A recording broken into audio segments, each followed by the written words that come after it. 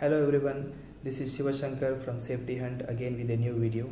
In this video, I'm going to explain about risk assessment and associated risk matrix. In everyday life, we will have some kind of risk. It's unavoidable. So what is this risk actually?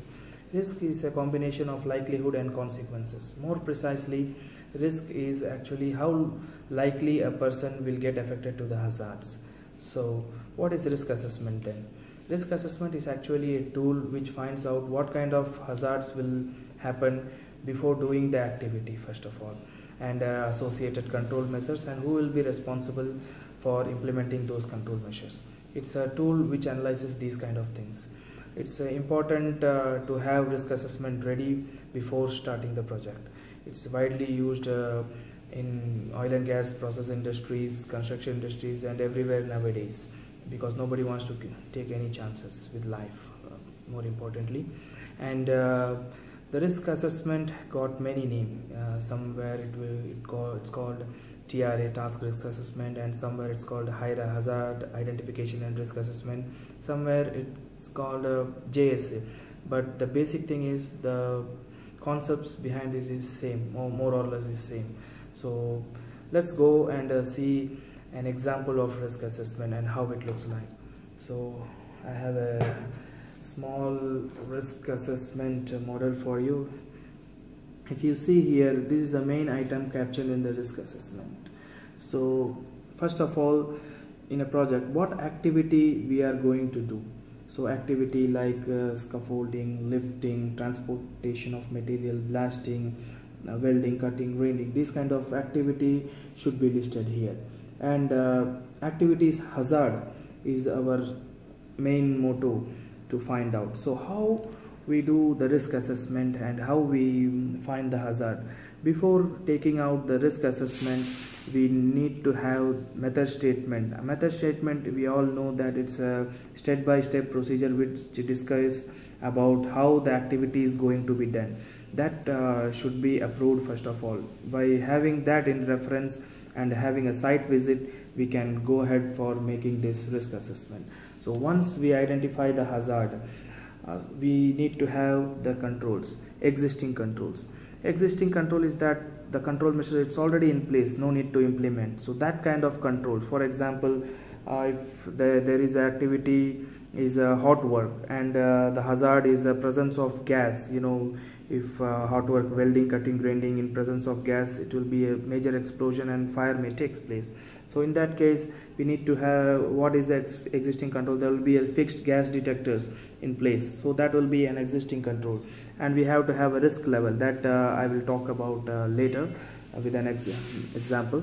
So next is mitigation. Mitigation is what we need to implement more, which is not at all existing. So for example, in a welding, we have to have fire extinguisher, charged fire hose, fire watchers, and fire booths, and we need to have CMOP activity in place like spading, and no gas venting should be done in the vicinity of the hot work in oil and gas industries.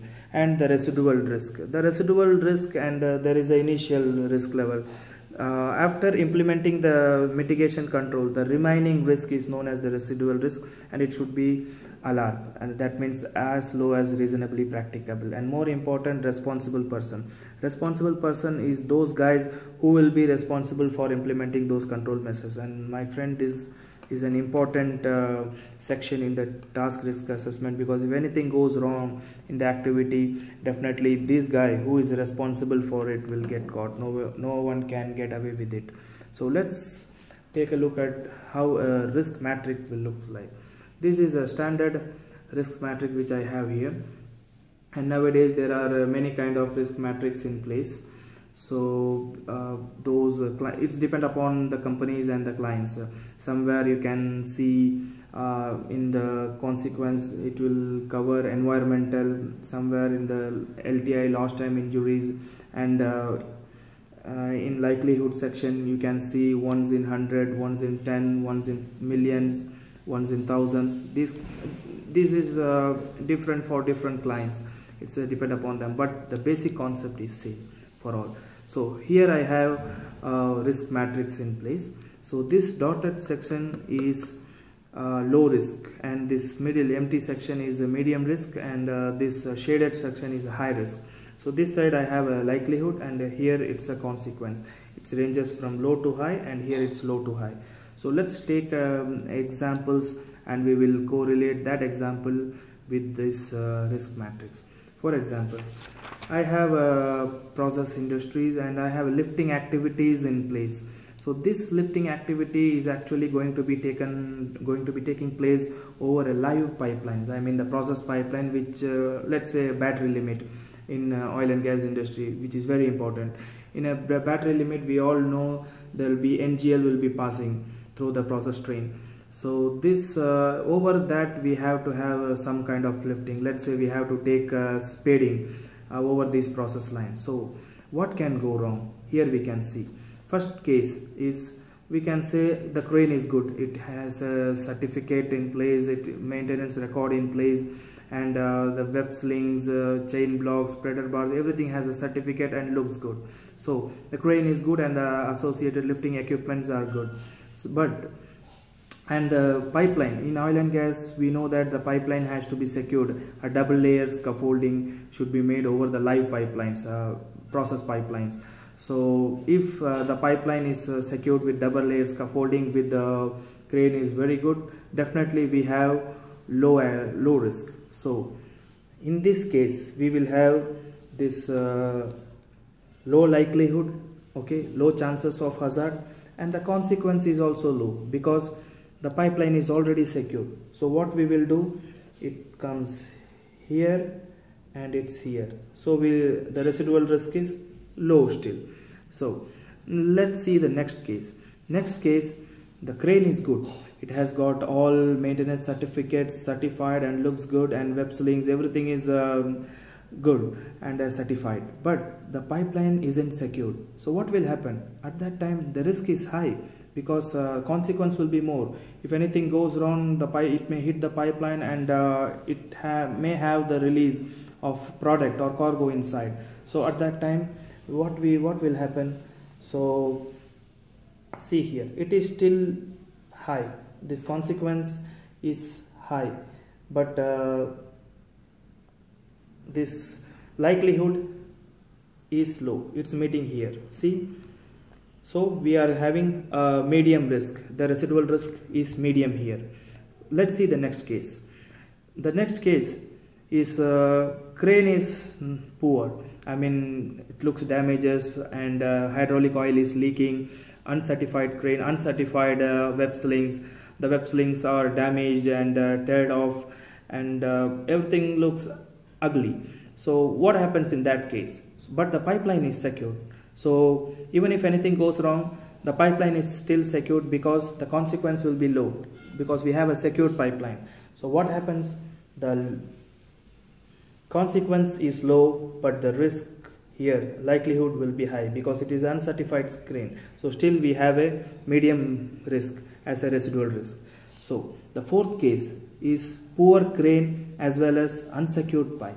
So both are very dangerous because the crane has got no certificates, but the pipeline is also not secured with double layer scaffold. So what will happen? The consequence is also high and the likelihood is also high. So both will meet here because high likelihood and high consequence. So both will meet here. So these are the four scenarios, and here we see the shaded is high risk. So now you can see that all the four scenarios, which is high risk and low risk. This is how risk matrix will be done, and this is how it will be evaluated. Let's take another look at another example. For example, construction workers are working nearby a road. Actually, in first case, it's not a busy road. Let's consider it's not a busy road, and only two-wheelers are passing by, cycles or small carts or something of that kind. And the road is not busy. You may have 15 minutes once there will be a vehicle pass by. So what will happen? There will be a consequence, and definitely there will be a hazard. But how we can evaluate here? The chances, I mean this likelihood will be low, and still if it gets if we get hit by car or two-wheeler, definitely we will have a impact that will be a minor, so it will meet here. So low likelihood and low consequence. Okay, in the second case, if the road is busy, I mean we will have a bicycle or two-wheeler or cart very oftenly it's moving here and there. So at that time what happens, consequence will be still low, but the probability, I mean this likelihood will become increased. So still what consequence is low, but the likelihood is high, it will meet here, so it's medium risk. So but if in case what happens with a big truck or buses, lorries are going here and there, or cars, so if it is not a busy road, definitely the consequence will be high, but the likelihood will be still low, because it's not a busy road. Very rarely the vehicle may pass here and there. So what happens, the likelihood will be still low, but the consequence is high because it's a big truck. So if we get hit, definitely we'll have a fatality here, so it will come in medium risk.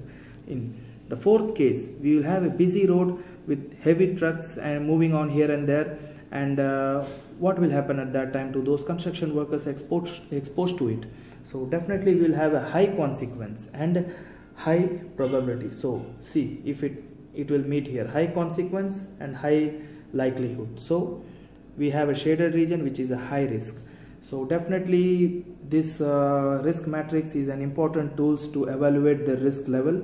And anyhow, my friend, the initial risk might be whatever, but the residual risk should be as low as reasonably practicable, which should the residual risk should not affect any people.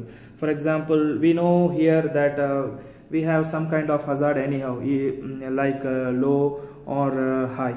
But what if the construction workers are working inside a barrier? What if the traffic is diverted? So at that case we will have a negligible accidents here. So there will be no chance, because there is no traffic movement around the workplace, because it's already been diverted with flagman or signboards in place, so any of that kind. So definitely if we implement these risk matrix and risk assessments in place, definitely we can save n number of people.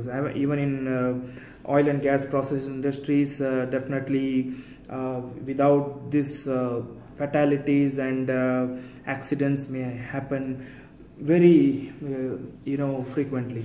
So I suggest you all to implement this risk assessment tools in your industries for low accidents and negligible accidents. So thank you for watching this video, my friend. If you have any clarifications in this video, please comment me down. I'll be happy to explain you back. And if you haven't subscribed so far, please subscribe it for my latest and updated videos. Thanks for watching it. Thank you.